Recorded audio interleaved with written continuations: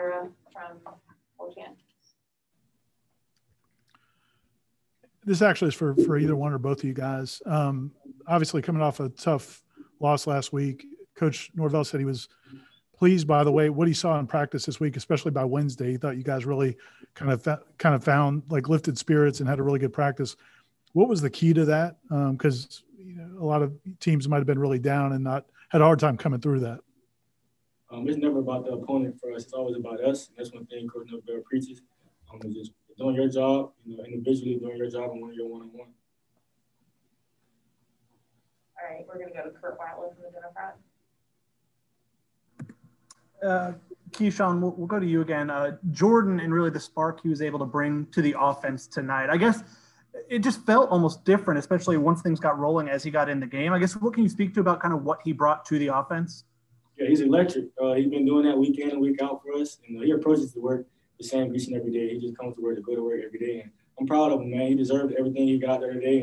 And we look forward to going to work with him this next week. Corey Clark. Hey, Asante, I wanted to ask you about the pick. What were you doing on that play? What was your coverage on that play? And also another question, I know you're not on the field with them. It's a whole different side. But what kind of juice did even the offense moving the ball like that with Jordan, what kind of juice did that give the defense to see that?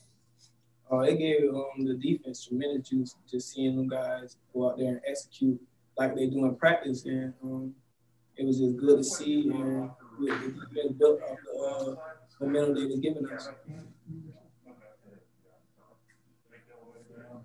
And then on the interception, what was the play on the interception?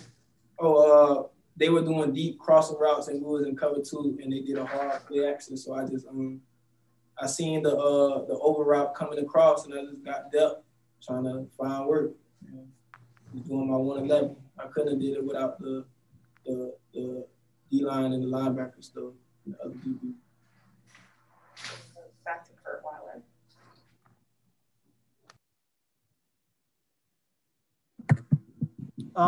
Asante, I guess, from the start, the defense got to kind of the transition to where you almost entirely kept them off the board in the second half. I guess, what do you think was the biggest difference? Was there a come together moment on the sideline or in the locker room, or was it just do you think a more collective effort together?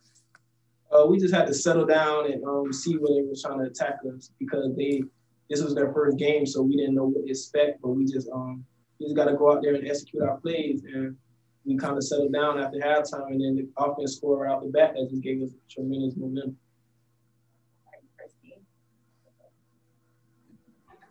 Keyshawn, this one's for you. What is it like being a receiver when Jordan Travis is out there? Obviously, he extends a lot of plays with his feet, but what do you guys do when trying to figure out, do I engage as a blocker? Do I keep the route going? Just what is that like in real time? Being a football player, I think with either quarterback out there, you got to be a football player regardless. But with him, man, he uses his feet. He's a dual threat, so you got to respect his feet, man, and just block for him on the perimeter. That's big for us.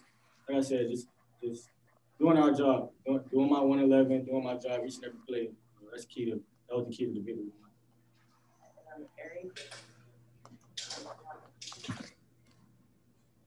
Keyshawn, what do you think the special teams did to give you kind of the lanes to return the ball today? And also, which one were you most annoyed at that you didn't break for a touchdown? I wasn't annoyed at any of them, but I couldn't have did it without all the 10 other guys on the football field. I'm just returning. I'm running. Those guys are the ones doing the work for me. So all hats off to those guys for all they've done, the work they put in practice. They showed on the field tonight. I'm proud of those guys, and those guys get all the credit.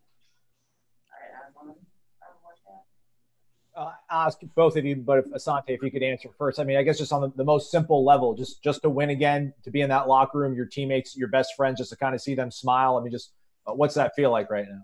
It's a tremendous feeling. We haven't won since the Alabama State game, so it's just like just getting that win, getting us that confidence, and just keep rolling and keep working harder. And we got to go harder and harder, and just keep pushing each other.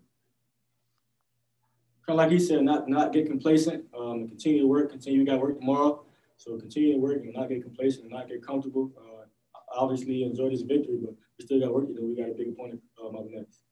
If I get a follow-up, just Asante, so you guys realize that you hadn't won since Alabama State? Like, that was in the back of your mind?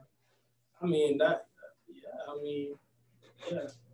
But that wasn't the main focus. But when you think about it and you really sit back and think, I mean, that's what it is. So we just got to keep going and 24-hour rule. Think about it for 24 hours and just go out there and keep grinding and get ready for Notre Dame.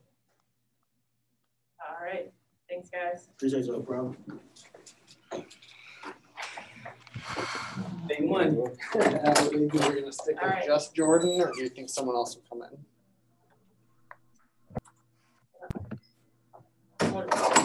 Just Jordan? Sorry, guys. We're going to get Jordan in here in a second.